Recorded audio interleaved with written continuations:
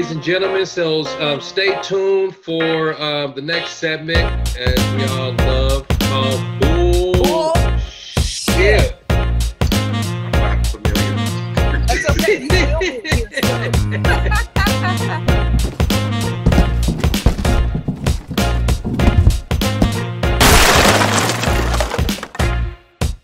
So, a liquor store security camera caught a dramatic video of cattle truck crashing in Nebraska. In the video, captured by surveillance cameras at Lucky Joe's Liquor, you can watch as the truck overturns, sending several cows through the roof of the trailer and sliding towards the liquor store. I do want to warn our viewers that the material here can be disturbing.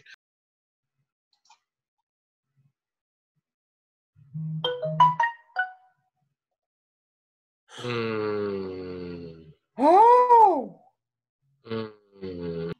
Did you see play that? One more time? Yeah. Is there any way you can play that one more time for our Yeah, viewers? I can definitely. Yeah, it's the thing that trips me out about that. I mean, good grief for the cows. Gosh. And did he have to go gather all the cows after? The driver was hurt too. It had to be. So first off, the fire hydrant. You see the fire hydrant pretty much kind of split that the top of that trailer. So the police say that the truck hauling 31 head of cattle crashed as it made a turn at the intersection of Highway 275 and 2nd Street. So the truck driver suffered minor injuries in the crash. 7 of the 31 cows died as a result of the crash.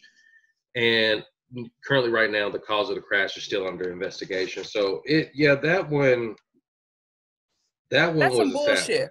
That's some bullshit. That is bullshit. I'm glad that the driver, that from what it seems, the driver's okay. Correct.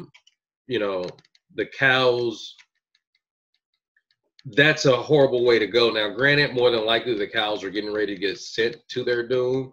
But that's just a horrible way to go. So just for our viewers, I am going to play this again one more time. And we just want people to know these are things we opened this segment so we can be transparent in the freight world to let our viewers in America know these are the things that goes on the road. Yeah.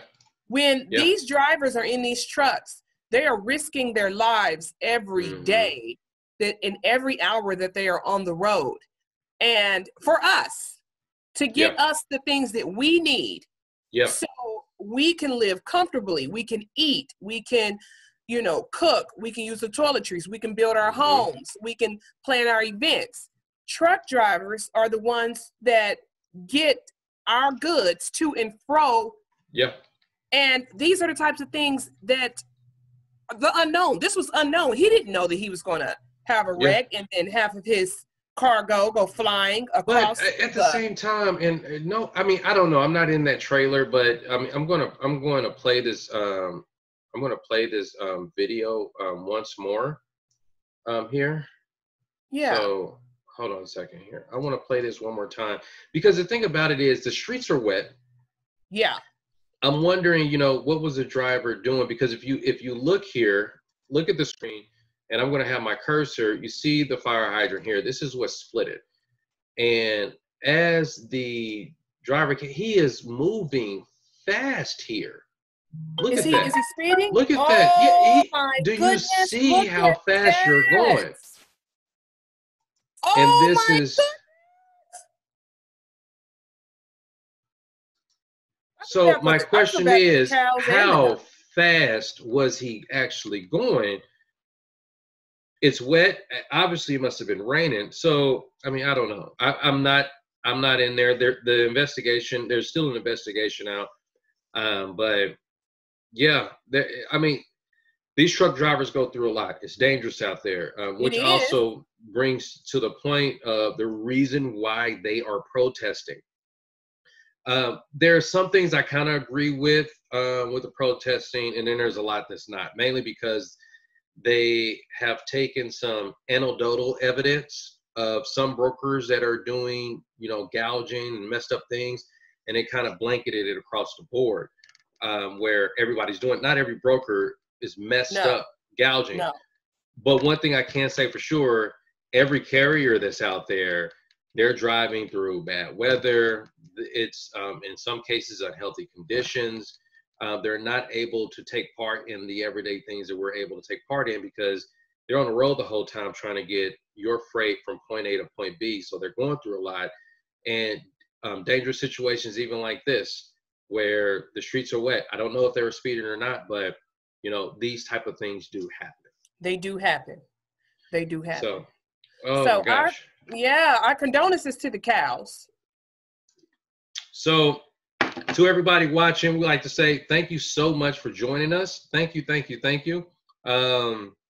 Any last words from you? No, join us next week. We have a special. This is Tech Month.